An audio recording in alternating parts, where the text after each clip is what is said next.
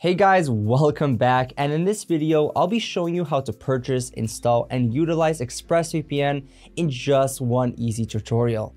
And if at any point you'd like to give ExpressVPN a try, you'll find a discount link available in the description down below to help you save some extra money. So to get things started, first open your preferred browser and type in expressvpn.com to be directed to the ExpressVPN homepage, where you click on Get ExpressVPN. They offer 3 different plans: a month plan, a 6-month plan, and a 12-month plan, so choose the plan that is most convenient for you. After that, the next step is entering your email address. Once this is filled in, you can proceed to the checkout with a variety of payment options, including credit card, PayPal, Bitcoin, and more.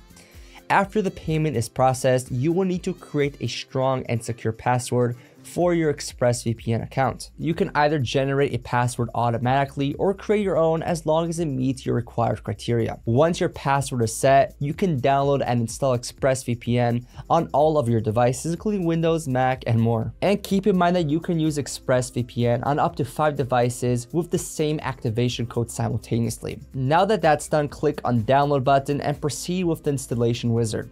As the installation is in progress, the main interface will load. Since we have already subscribed to ExpressVPN, we can sign in by entering the activation code, which can be found on the ExpressVPN website, but you also have the option to sign in through an email link. So after signing in, you can choose whether to launch ExpressVPN on startup or send crash reports. Once a process is complete, you will be able to access the ExpressVPN interface. Now let me show you how easy it is to use ExpressVPN. First, you'll see a power button with the text "not connected" under it, since you haven't connected to any server yet, and under it you will also see a smart location feature, which will automatically select the location that offers the best connection. If you click on the smart location button, a window will open with a list of recommended locations, or the option to select from all locations and filter by continent. You can also use the search bar to find a specific location, such as the United States. Once you have selected a location, click the power button and start the connection process.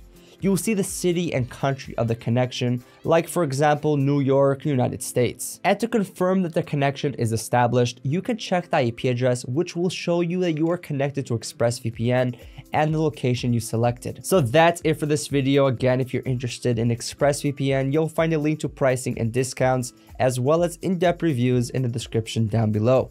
And feel free to comment down below if you have any questions, as I love getting to interact with you guys. And like and subscribe if you found this video helpful. Thank you so much for watching, and I'll see you guys in the next one.